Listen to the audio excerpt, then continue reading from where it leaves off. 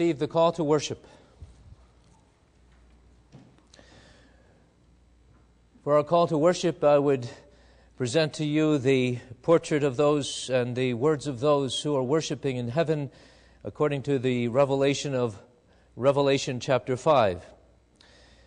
Hear what goes on in heaven, the words that are uttered. Worthy is the Lamb who was slain to receive power and riches and wisdom and strength and honor and glory and blessing. And blessing and honor and glory and power be to him who sits on the throne and to the Lamb forever and ever. Beloved congregation in our Lord Jesus Christ, may we in our worship be lifted up to the portals of heaven and be those who are given this foretaste of what it is to be those who are born again and who have this wonderful hope of glory forever in life eternal in the fellowship of the Lamb. Receive God's blessing.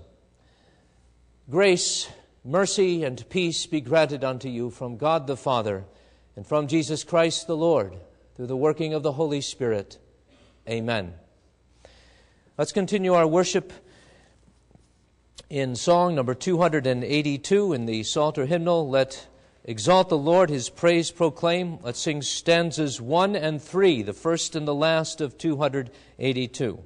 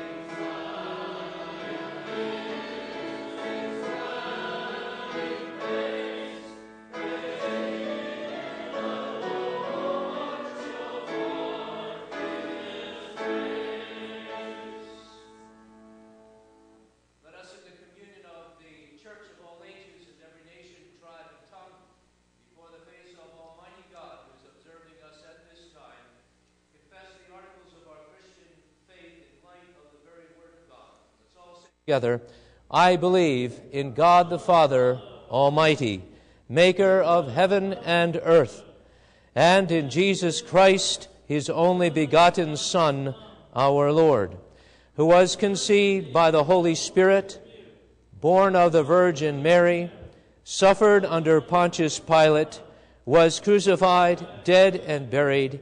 He descended into hell. The third day He rose again from the dead. He ascended into heaven, and sitteth at the right hand of God the Father Almighty. From thence He shall come to judge the living and the dead. I believe in the Holy Spirit. I believe a holy Catholic Church, the communion of saints, the forgiveness of sins, the resurrection of the body, and the life everlasting. Amen. Continue our worship in song number 291. And a prayer, deliver me from evil, the versification of Psalm 140, the three stanzas, 291.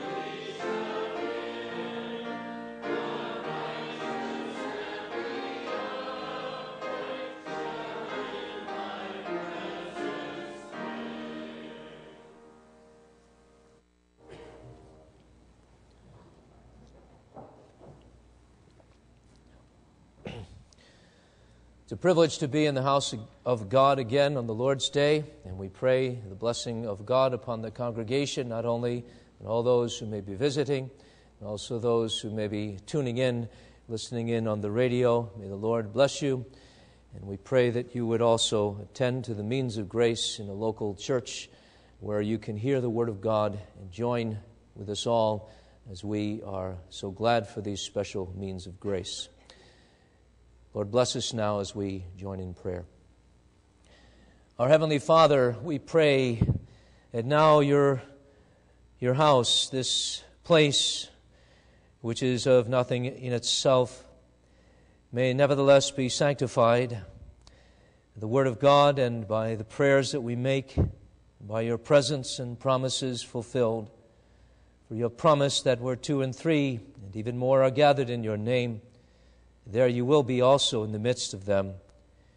Lord, we plead this promise.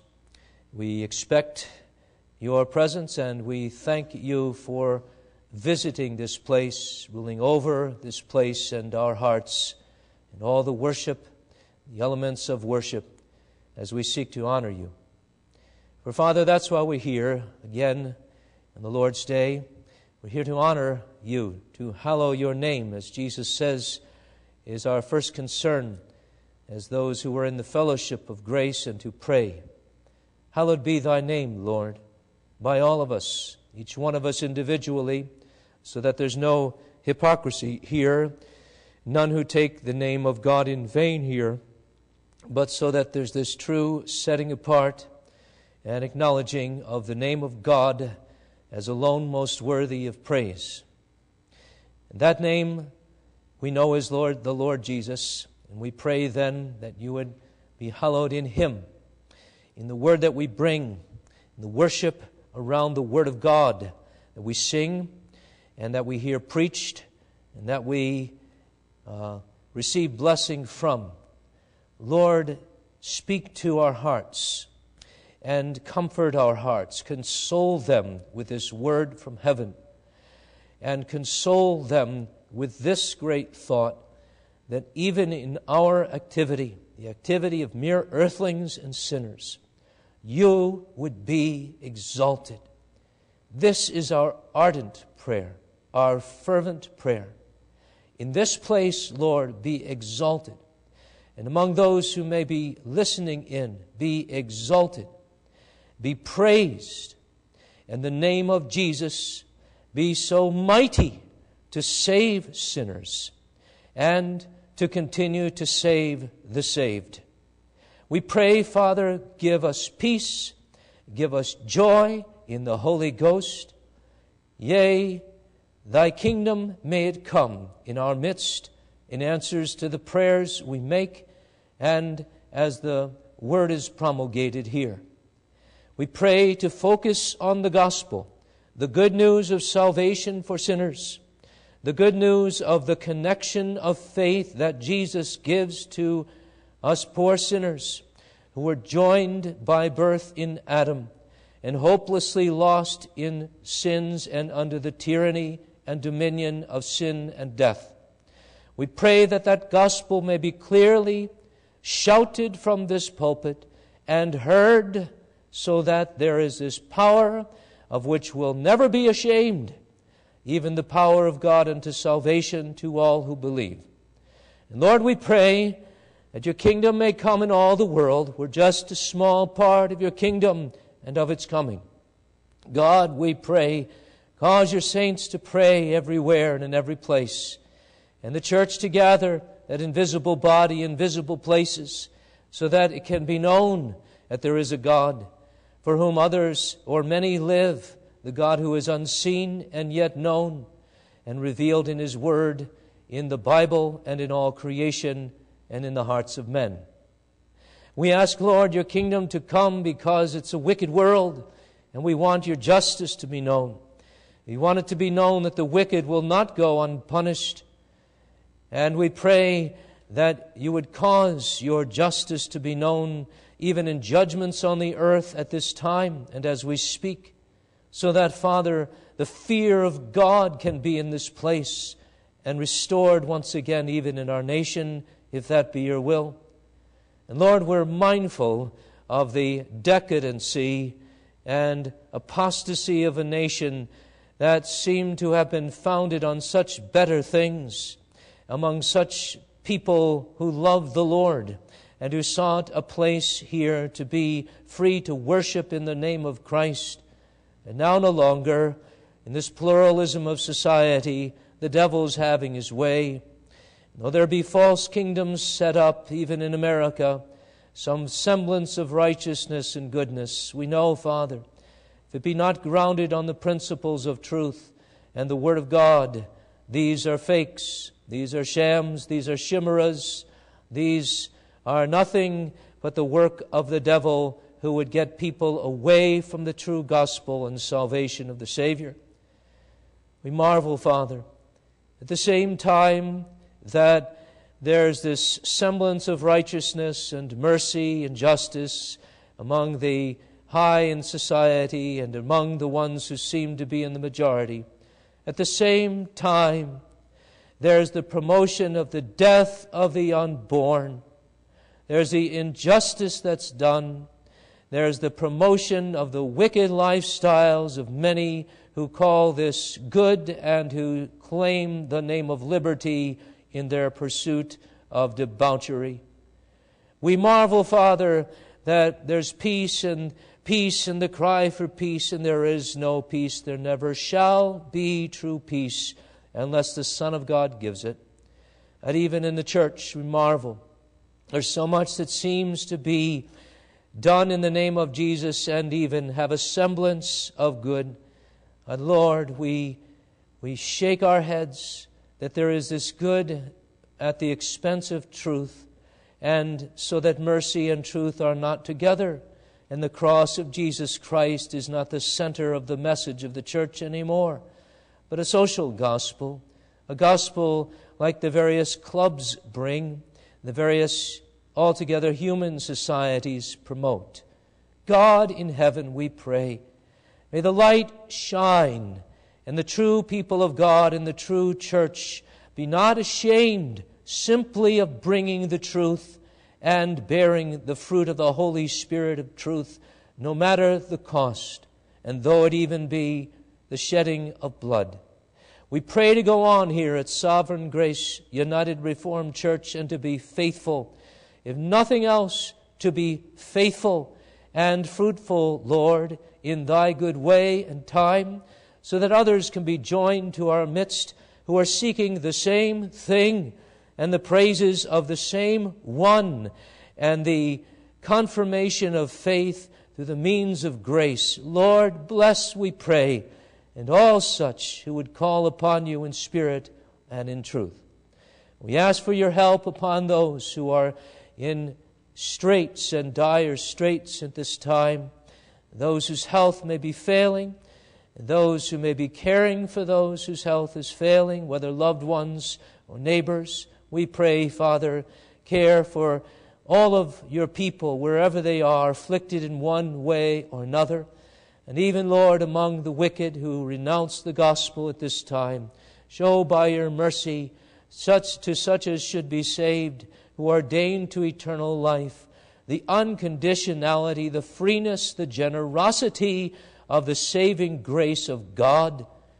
Something You've shown to us, Lord, something that inflames us to be bearers of the Word, testifiers of the truth, no matter what.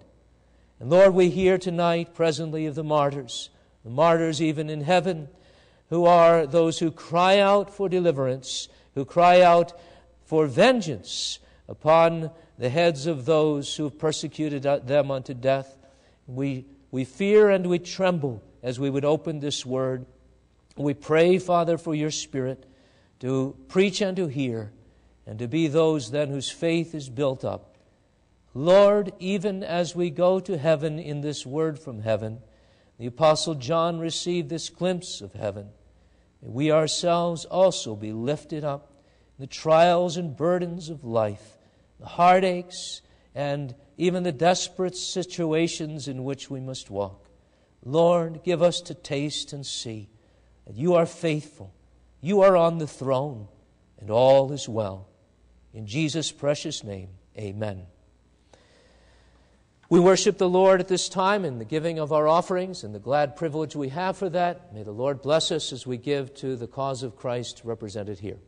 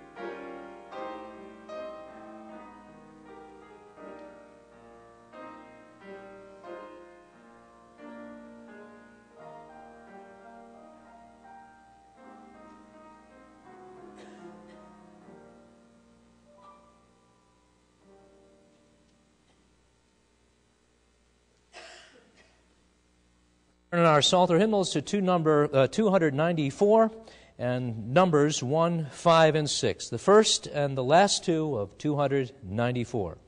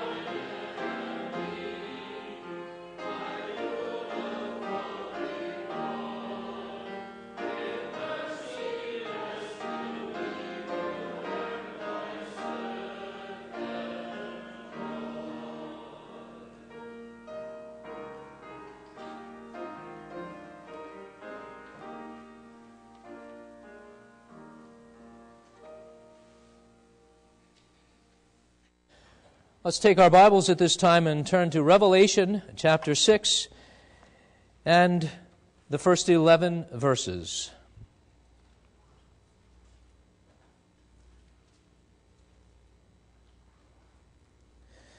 Revelation chapter 6, the first 11 verses, which is the revelation of the opening of the first 5 seals by the Lamb of God, who is the Lion of God, on the throne in heaven. Now I saw when the Lamb opened one of the seals, and I heard one of the 4 living creatures saying with a loud voice like thunder, "Come and see." And I looked, and behold, a white horse. He who sat on it had a bow, and a crown was given to him, and he went out conquering and to conquer. When he opened the second seal, I heard the second living creature saying, "Come and see." Another horse, fiery red, went out, and it was granted to the one who sat on it to take peace from the earth, and that people should kill one another, and there was given to him a great sword. When he opened the third seal, I heard the third living creature say, "Come and see." So I looked, and behold, a black horse, and he who sat on it had a pair of scales in his hand.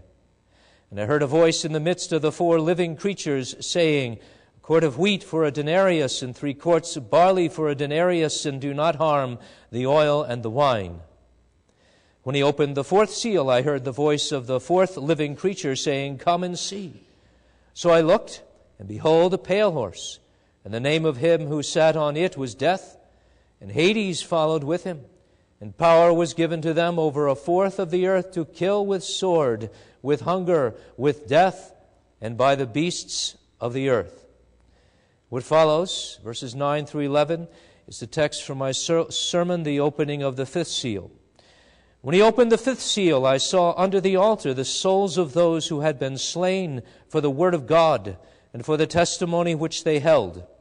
And they cried with a loud voice, saying, "How long, O Lord, holy and true, until you judge and avenge our blood on those who dwell on the earth?" Then a white robe was given to each of them, and it was said to them that they should rest a little while longer, until both the number of their fellow servants and their brethren who would be killed as they were was completed. Thus far we read the Word of God. May God bless us as we receive this Word read, and now as we hear the declaration of the Word in the preaching of the Gospel. As I said, beloved, the text before us in Revelation 6, 9 through 11 is the record of the opening of the 5th seal, part of the vision that the inspired Apostle John was given, which is the vision really of all of history since Christ has come especially, and then as he comes in glory all history long since he's come the first time in humility, and finally shall come in great glory and power at the end of the ages. I say this opening of the 5th seal is a part of that general vision that God gave to John in the giving of the entire book, which we know as the Revelation. But also, this is in particular this part of the Revelation that deals with the opening of what are called the seals on that book that was sealed until the Lion, who was the Lamb, even the exalted Lord Jesus, is designated and appointed and empowered to open those seals. And he is the one who is worthy, in fact, to open the seals, because the opening of the seals of this special book is a symbolic representation of the execution of the counsel of God throughout time, for the glory of God, the fulfillment of His plans, and especially for the redemption of His church and the new heavens and new earth. The Word of God, Jesus Christ, is the one who's worthy to execute the counsel of the Word of God. And as we saw in sermons prior in this series, in the sermons that dealt with the openings of the first seals, there were those first 4 seals, highly symbolic. There's a white horse symbolizing the conquering of the gospel throughout history. There's the red horse, symbolic of the wars that are those that accompany all of this history. The black horse of social differences and conflict. The pale horse symbolizing generally death in all of its forms. And now there's the fifth seal. The fifth seal that the Lamb of God is given to open, and it's the seal depicting souls under an altar. And evidently these are martyrs who are slain for the Word of God and the testimony of the gospel that they held. But note here, these martyrs are in misery, as I would describe it, for they're crying out loud and long for vengeance upon their souls, upon those who have murdered them. And so I would entitle this theme, because I think it's the theme of the text itself, the Miserable Martyrs, or the Miserable Martyrs of Heaven. First of all, we want to consider those souls under the altar and the idea of martyrdom and the historical manifestation of that. Secondly, we want to consider their prayer, but also their apparent and even real misery. And finally, we want to consider the answer that the Lord gives and the peace that they are given in the answer. We have souls here, according to Revelation 6, which are under an altar. And they're those who have been slain for the Word of God and for the testimony which they held. Now, what's this all about? Well, in the first place, I want to say at the outset here, remind us of this principle of interpretation that we've been following here, and namely, that we're not going to forget that this is a vision. That John is given a certain way of seeing things here and a certain depiction of the reality of things in a vision. It's like a dream when one is awake. And it's not exactly then the kind of revelation that God gave to the Apostle Paul, in which the Thessalonians would read over a cup of coffee or something like that. But here is John taken up into heaven, not in a trance really, but what we would call a vision. And he's seeing things that eye hath not seen, nor either ear heard, nor hath entered into the hearts of men. These wonderful things that God has prepared and is preparing for us. And so we have to be careful here that we interpret the vision in light of itself and in light of the symbolism and of the metaphor that's used here. And we're not to strain at things to try to squeeze out doctrines and different interpretations to satisfy our curiosity. Often it's the case when we're asking the wrong questions, as we can do when we have these visions here, we come up with the wrong answers, and wrong answers, even if their answers are nevertheless wrong. We can ask ourselves, for example, the question all day long, how can it be that John sees souls, bodiless souls? How can that be? And again, I would say that's the wrong question to ask here. Just believe that they're souls, they're real people who nevertheless have lost their bodies, even in this case in martyrdom. But John sees them. Again, it's a vision. But then a second thing to remember here is the theme of this whole book. And if you look back at chapter 1 in this glorious vision that John got of the exalted Savior, it's all about the exalted Savior's coming again. As he went in the clouds of glory, he's coming again in the same glory, in those clouds that depict the glory of the Son of God. And so that's the idea. We want to see here, what does this tell us of the coming of the Son of God? And then some details to boot, because God would give us just what we need for our edification with regard to the axillary things, the things that are related to the coming of the Son of God. And everything, again, according to our principles of interpretation, understanding the Bible, let's compare the clear things of the Word with the other clear things, and so we come to a right interpretation of the not so easily understood things of God, and we will then not be straying from what's called the analogy of faith. We won't be losing the Trinity, for example, because we're wondering about what those souls are. We won't be denying the gospel of free grace, and we're talking about these martyrs who are slain for the Word of God. Well, that by way of introduction, but here we have an altar. An altar here, which I believe is symbolic of the altar of burnt offering that was in the Old Testament. The word here speaks to us of sacrifices that were performed at this place, and John is using or receiving visions of things that he might otherwise be acquainted of. That altar where sacrifices were given in the Old Testament in the outer court, and which symbolized the reconciliation of the people of God through the blood shed of an animal, sacrifice made, and also the consecration or dedication of that offerer to the cause of God. He would be pledging his life and his service to God. It's not here, I believe, the altar of incense. There was another altar in the temple, because at the altar of incense, sacrifices were not offered. But here we have again this word that alludes to blood sacrifices that were offered. Blood, in fact, was poured out by the animals, or of the animals, into a large basin and collected under the altar. Well, John sees here not blood of animals, but souls, the souls of saints under the altar. And those souls who are there because they've been slain, we could translate literally, butchered for the Word of God and the testimony, the witness they gave of the truth of the Word of God as it is in Jesus.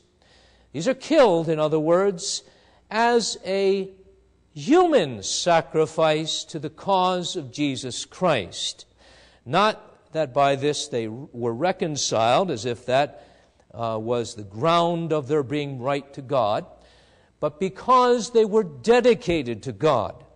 They offered their lives a living sacrifice, and then even a sacrifice unto death for the cause of Jesus Christ, the Savior. And so the fifth seal, I think it very plain, is this revelation of martyrs. Martyrs not just in the sense that people testify like we all do, but martyrs who go unto death to testify of the worthiness and the veracity of the worthiness of the Son of God. They're butchered for Christ's sake. In fact, that's what the text reminds us of. These ones who are slain under the altar are there for or on behalf of the Word of God, and on behalf of or for the testimony which they held on to, which they gripped. That's why. That's why these are there under the altar crying out. That's why there's martyrs at any time in the Church of Christ. Now, you think about that.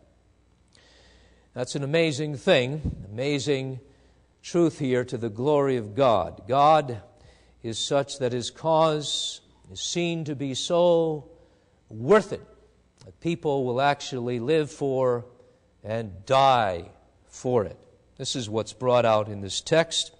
These men, in fact, were not naturally that way, and these women, doesn't say that they were just men, their souls could be children, men and women and children, souls slain under the altar. Be that as it may, these themselves are naturally not like that. None of us is. As we saw this morning, we're born in Adam.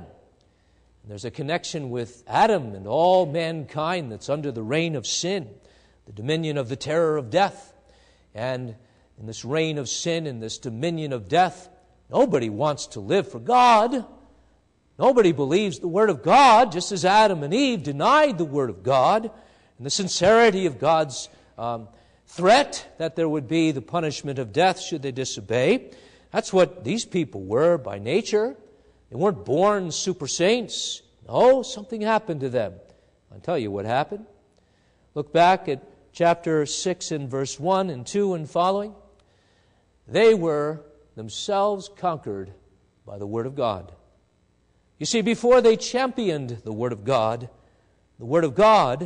symbolized by the white horse, conquering and to conquer, going throughout this world, taking over the place, that Word had its way with them.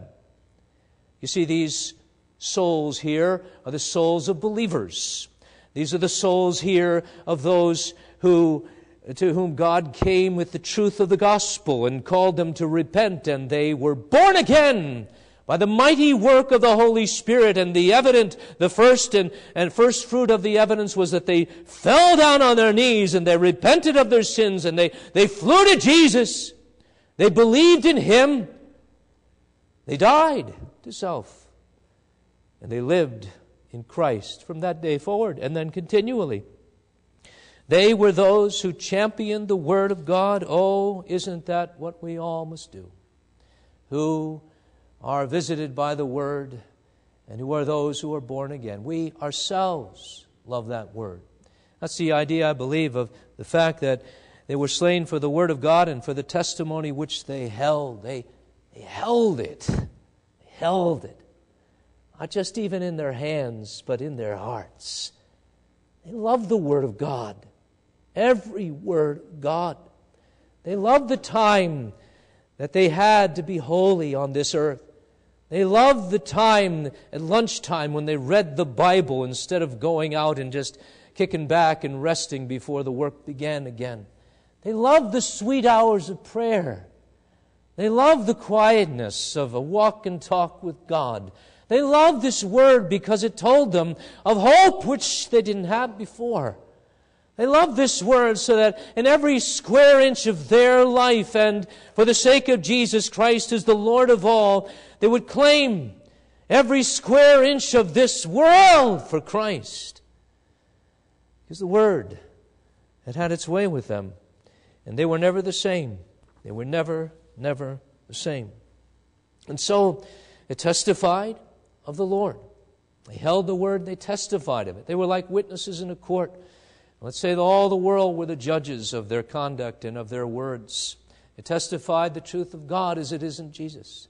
It testified in the salvation of sin that's only in Him. They went about glorying in the cross and boasting in that of all things. And they loved the fruit of the Spirit that was born in their garden, even their desolate garden, upon their desolate nation or nature.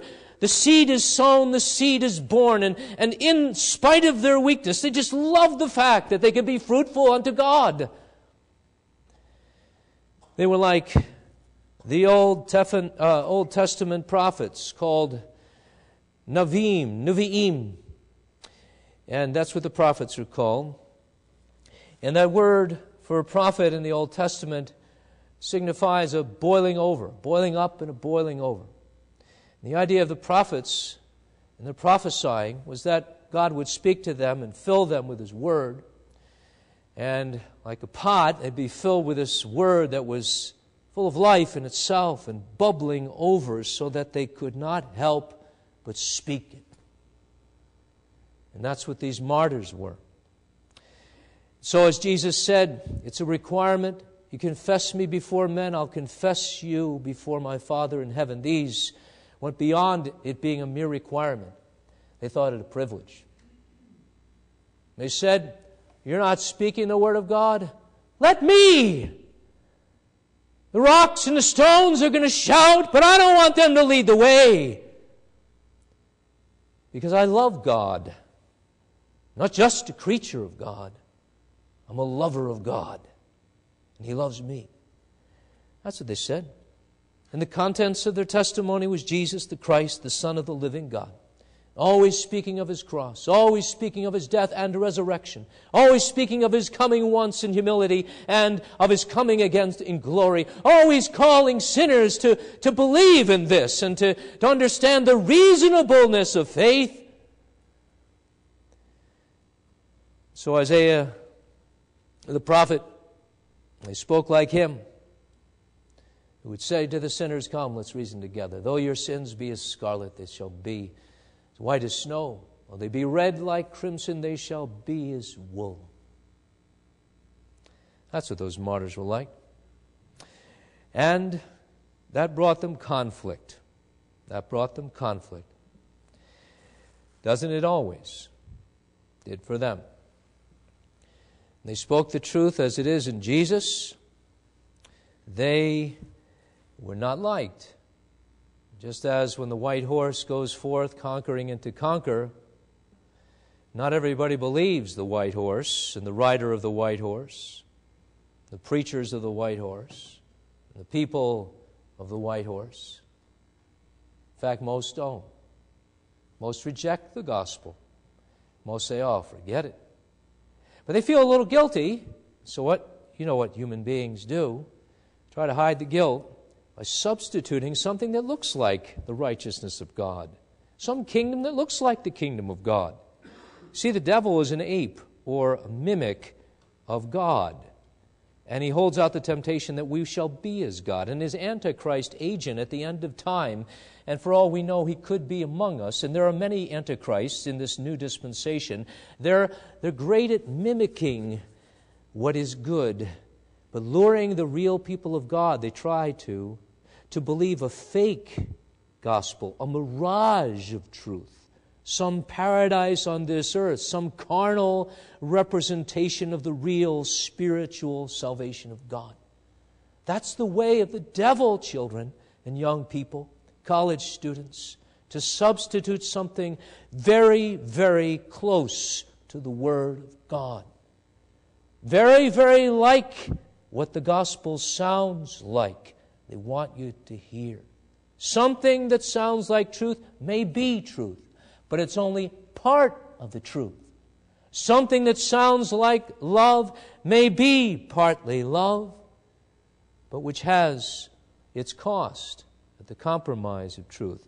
This is the way of the devil, but even more, the faithfulness witnesses keep on speaking against that kind of stuff, because that's what the faithful witnesses did, no doubt, in heaven. That's why they got killed.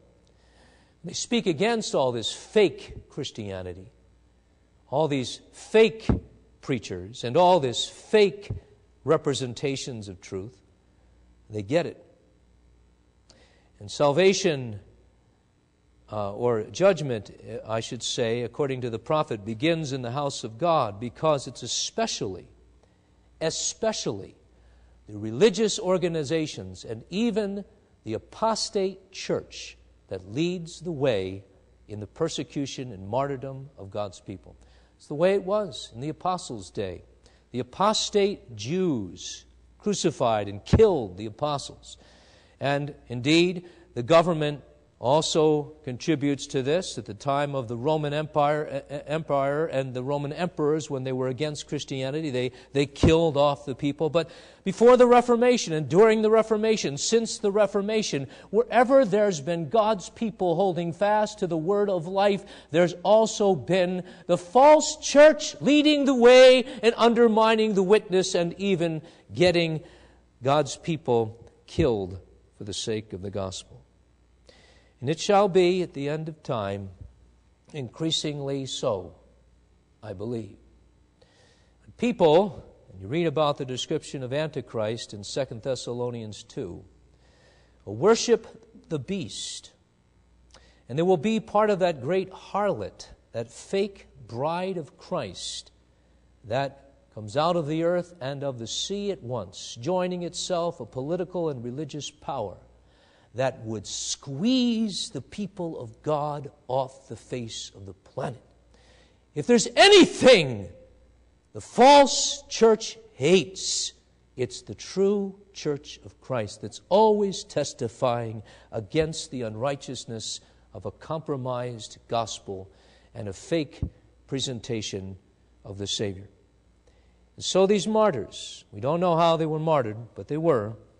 And we do know as well that they prayed in heaven. And this is the picture we get at them, my second point. They cry out here.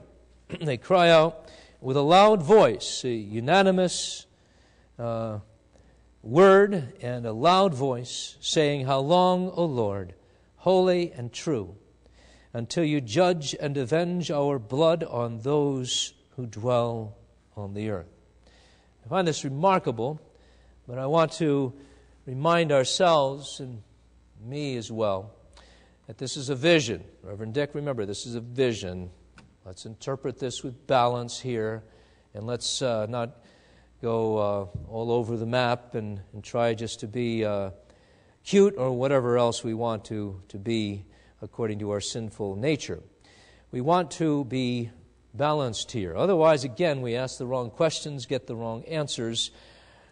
But questions come up, don't they, with regard to this? I hope they do or shall as I go through this and I share my questions with you. Though I don't want you to question so that you doubt the Word of God. But my question I have right away is, how in the world can this happen in heaven that people aren't happy? Because obviously, these martyrs, they're crying with a loud voice, and it's not just, dispassionate, not anything in there. They're crying out, Lord, how long? In agony, misery. How long, holy and true Lord, until you judge and avenge our blood on those who dwell on the earth? They're not happy. How can that be in heaven? Further, it seems like they're sinning, doesn't it? They're impatient. The Lord has to say, hold it, to say, wait, just a little while, just wait. Just like we get impatient on earth, but they're in heaven. Besides, it seems like they're crying out for the vengeance of which Jesus said, hold it. Don't you cry out for vengeance upon your enemies. Pray for their salvation. Do good to your enemies. Heap coals of fire on their head, but do good to them. Do good. Don't pray for vengeance and fire from heaven to call upon them. What's going on here?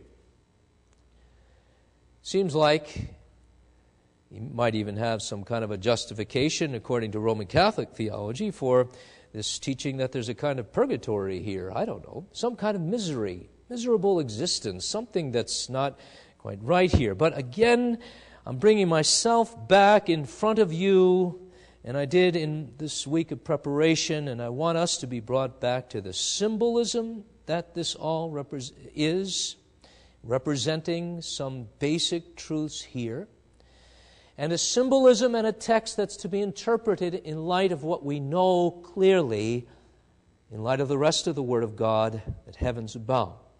First of all, it's a blessed state. These martyrs are blessed, symbolized, as we'll see presently, in the giving of the white robes. They're blessed. And every one of God's people who goes to heaven is with the Savior in paradise, is blessed. Your mother, your father, they die in the Lord. Your loved one dies in the Lord. They're in the blessed communion of God in Christ Jesus. It's blessed to be there, and far better to be there than to be on this earth in the state of perfection. So they're blessed, and so can't be talking about sin. No. There's perfect sanctification there.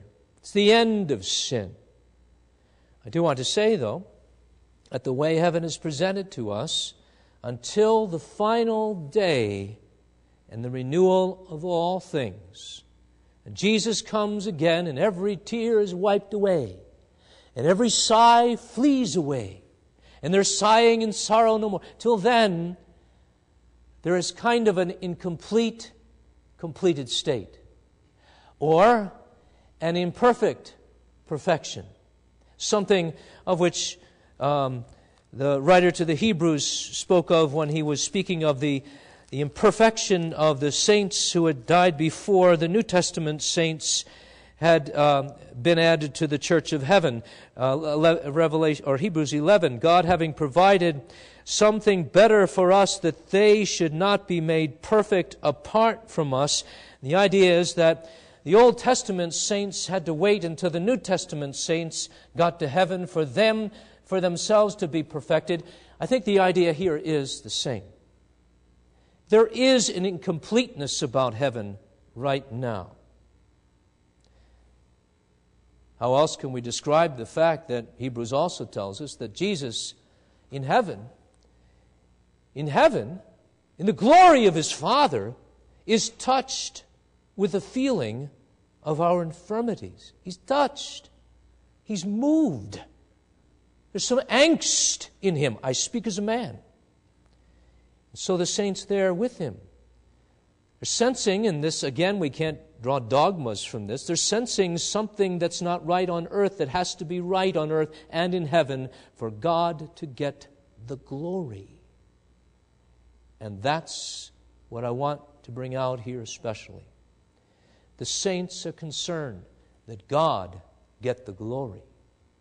The saints are concerned that there be this vengeance of God's enemies, or upon God's enemies, which happen to be the enemies of the church.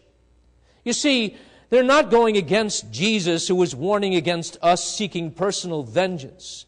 Rather, they are taking the side of God Almighty Himself, who's just, and they're praying to the Lord here, who, and the word for that is despot. It simply means the sovereign one, but it's a reference to Jesus Christ, who's called in chapter 3 and verse 5, when he addresses the church of Philadelphia, the holy and true.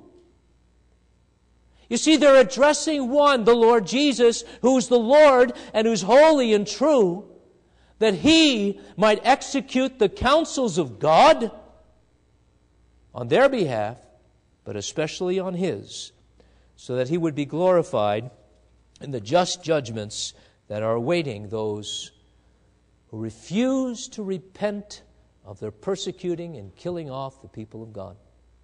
That's what this prayer is all about. They're appealing to Christ's holiness. Do you know what, people of God? When you pray, children, when you pray, doesn't matter what you're going to pray about. Really doesn't. People have asked me, can we pray for our dog? Can we pray for our house? Can we pray for this? Can we pray for that? I say to them, you can pray for whatever you want as long as you're praying for the God of glory to be exalted. Then your prayers are going to be shaped then. And then whatever you want is going to be what God desires and reveals to you. But be that as it may, your concern is for the holy and the true. See what the martyrs do. They were faithful to God in Jesus Christ revealed, the holy and true Messiah. Would they not be just as faithful in heaven? The same kind of prayer. Your name be honored, holy and true. Revelation of God, I am that I am, creator of the universe. Be exalted in this thing called justice. That's what they're doing. Oh. You see, they knew something we have to know. When we are persecuted, and all who will live godly in Christ Jesus shall be persecuted, when we are, it's because of Christ in us, not because of us and our holiness, but of Christ's holiness in us. Christ's faithfulness. That's why. That's why. And so it's all about Him. It's not about us. It should never be about us, but only about Him. And so those souls, they cry out. The wicked seem to be prospering. They are, so many ways. They reject the Word of God. They prosper as they trample on the church and as they would snuff out the light of the testimony of the gospel, and church by church is then made to go into the woods or something. And they seem to be walking on the heads of the martyrs to gain the ascendancy. They cry out. And I do believe there's something like misery here. That's why I call these folks les miserables, the miserable ones. You want to know what misery is? Holy misery. It's the misery of a people of God that wants above everything God to be praised. That's holy misery. And it doesn't seem to be getting done. And again, it's not about us, but holy praise and holy consecration. Willing to die 1,000 deaths for God and not seeing God's light shining as brightly as we want. That's our sorrow. Heidelberg Catechism reminds us who are here below that we have great sins and miseries here as we struggle in the Romans 7 existence. The good that I would, I do not. The evil that I would not, that I do. That misery is understandable among sinners. Something wonderful and pure is the misery of someone wonderful and pure for God's sake. This angst, this longing, this hoping for the day when God will be seen as God, and no one then will dare say, I'm an atheist. Liar. You're believing in yourself. No one then will be so smug as say, well, I'm an agnostic. You know who that was a long time ago? Yours truly. There won't be any of that in the day of days. I'm an agnostic. You know what that is? I hedge my bets. God shows me a little bit more of Himself. Maybe I'll put my investments into this God in Jesus Christ. But meanwhile, it might be this other God is a God and so on. That's also a liar's testimony. Because that liar is smug about his own investments and his own wisdom and being shrewd and balanced and not overboard about one God. The souls cry out and they're miserable. And no one seems to know. We wouldn't know unless the Bible revealed that there was this kind of misery, this holy, hoping, godly, longing for God misery in heaven. But after all, there's only one thing that matters. God knows. And that's my final point. God answers. Don't you think He would? Children, does God ever not answer your prayers? He always answers our prayers, doesn't He? How much more the prayers of these loved ones of His. He answers in a twofold way. First of all, He gives them a robe. Want something? Maybe you might be wondering why God just gave them a robe, first of all. And at least that's how the order of the text reads. Then a white robe was given to each of them. And then He didn't say anything, apparently. But maybe He said it right with the giving of the robe. We don't know. But can you imagine if you're praying out long and all God does is give you a white robe? And if you didn't know what this is all about, you're saying, well, we want an answer, God. Why are you just giving us a white robe after all? I mean, come on, we want an answer to our prayer. We're in angst and we're crying out loud. And what about you? You're just giving us a white robe. Well, be that as it may, at the same time, or soon thereafter, I am sure, it was said to them that they should rest a little while longer until both the number of their fellow servants and their brethren who would be killed as they were was completed. Well, I want to say to you, people of God, that there was something of an answer in the white robe. God spoke volumes in that white robe. You know what He said? He said, I love you. This is an I love you robe. This isn't the coat of many colors that someone was given a long time ago. This is the coat of one color. And it symbolizes the glorified nature of God's people who partake in the innocence of Jesus Himself. It symbolizes they're cleaned. Now, isn't that the one color then you want to have, people of God? White. White, and all the dirt wiped away, and all the guilt taken away.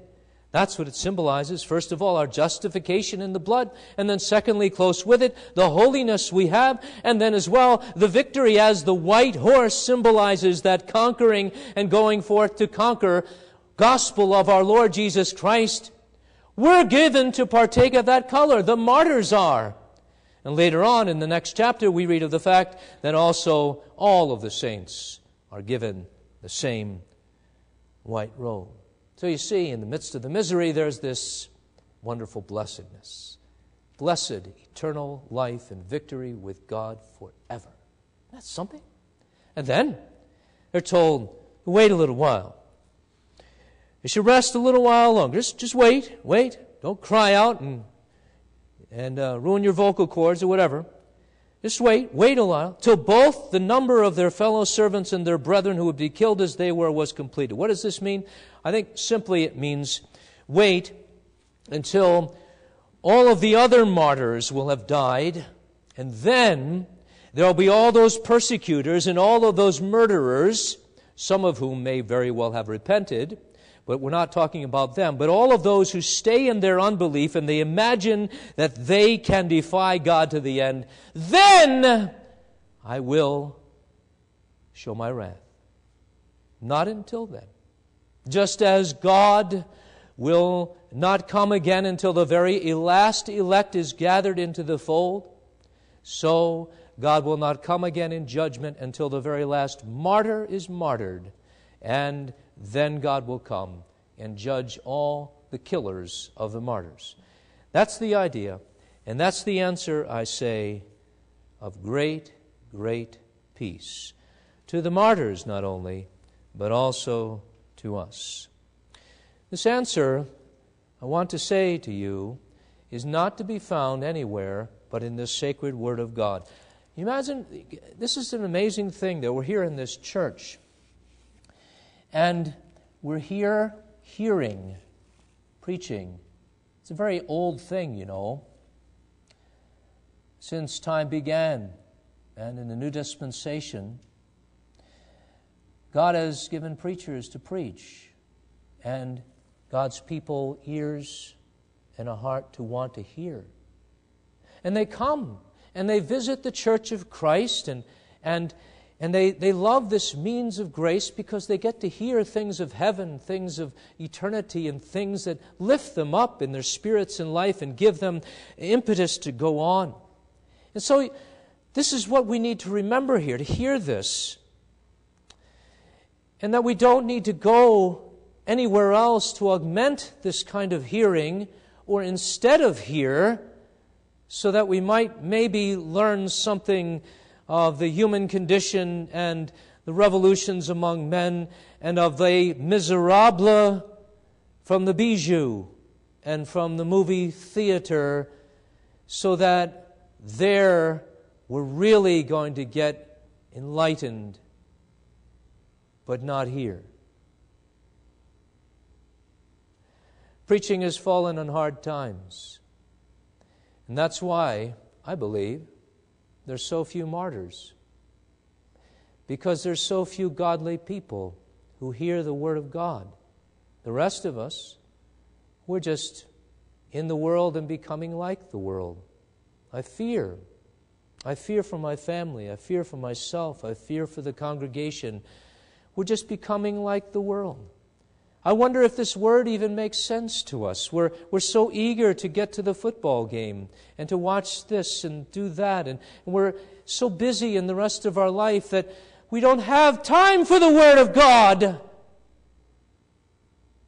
What is it, people of God? What shall it be? What's precious to us? What has come and conquered us? Or are we conquered by the world? To all of those who get what I'm saying and who are ashamed, because I am, let's seek to bear witness, shall we? Let's seek not the things below, but the things above. And let's hope in the white robes and not in the latest of the fashions to get us a standing among men. And then finally this, for all of those who are seeking to bear witness martyr-like, we're not running off to the Colosseums and elsewhere just to get martyred. But for all of us who would live unto Christ and die if necessary, hear this word of comfort. You know who opens even this seal? Last I knew, because the Bible tells me, Jesus opens this seal too. The fifth seal. Martyrdom cannot come unless Jesus allows it. The witness of the Word of God, in fact, follows upon the riding of the white horse, which Jesus certainly is in control of. the preaching of the gospel. Jesus has ordained it that way. Jesus is in control, and all authority and power of the Holy One of God is His. That means all is well. That means though we bleed and though all our blood is drained out of us as we hang there on the rack, He is the one who holds every drop, and every hair of our head is numbered. Not one shall fall, except it be the will of our Heavenly Father, whose will the Son does in perfect communion in the fellowship of the Holy Ghost. Thanks be to God. The miserable ones shall be miserable no longer very soon. And soon the sorrows of this present life, on the behalf of the gospel, suffering, little, outcast for Jesus' sake, it'll all be taken away. And God will get the glory in justice and in mercy. Thanks be to God. Amen. Our Heavenly Father, we pray, we ourselves may be as those who gave their lives for the testimony of the truth of the gospel in Jesus. We pray, Father, receive this word of God, shamed at our lack of witness, but empowered, encouraged to carry on, to be brighter lights, to be those who articulate the faith, sometimes with words, always in our deeds. In Jesus' precious name, amen.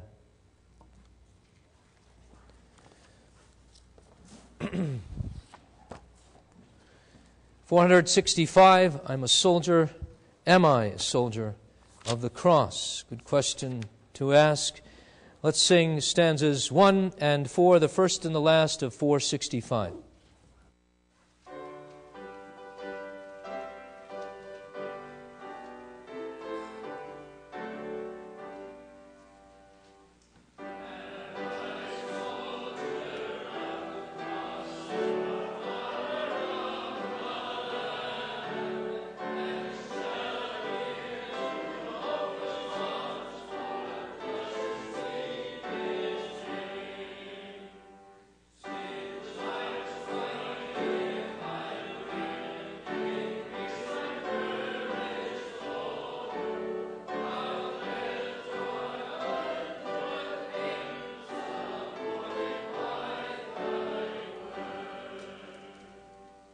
Receive God's blessing. The grace of our Lord Jesus Christ, the love of God, and the fellowship of the Holy Spirit be with you now and forever. Amen.